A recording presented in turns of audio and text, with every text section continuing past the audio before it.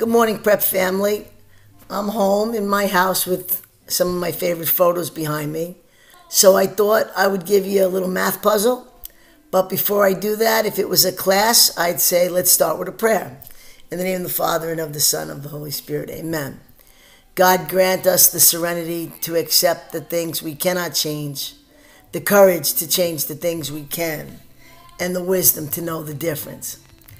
So here's a little math puzzle for you as you go into Easter week.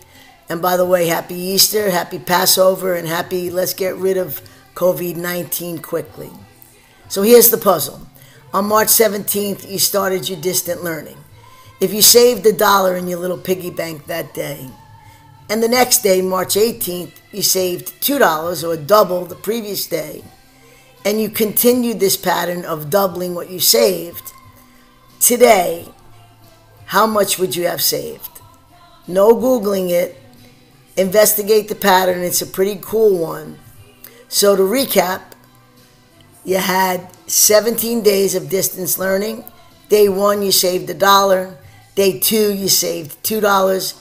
Day 3, you saved $4. And on to today, April 8th. How much would you have in your piggy bank? Don't Google it.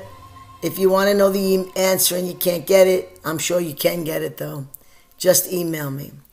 God bless all of you, and again, happy Easter, happy Passover.